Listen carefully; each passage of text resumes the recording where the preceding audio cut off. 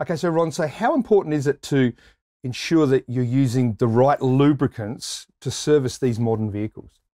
Well, you can appreciate that the Australian car market is huge.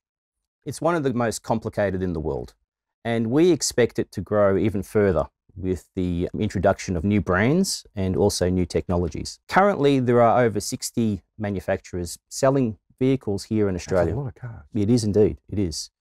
And that poses a particular challenge to an oil company because there's very little adoption in uniform technologies.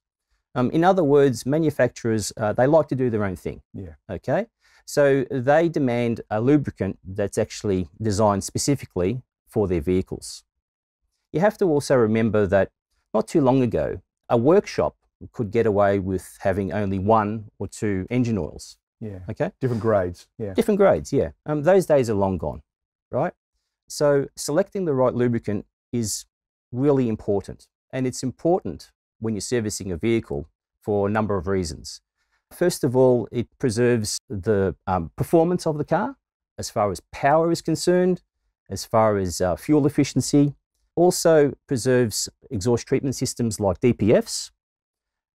Using the correct lubricant also preserves the resale value of a vehicle. Yeah, of course. Yeah. So when it comes to sale time, a potential buyer would want to look at the service history of that car, and they would want to see that it had been serviced correctly at regular intervals using the correct lubricants.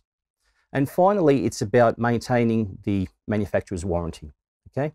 The advice that I give to customers, to workshops, and to workshop owners and mechanics and the like is that selecting and using the correct lubricant is probably the easiest and cheapest thing that you can do when you're maintaining a customer's vehicle. Yeah. So it makes sense to get it right.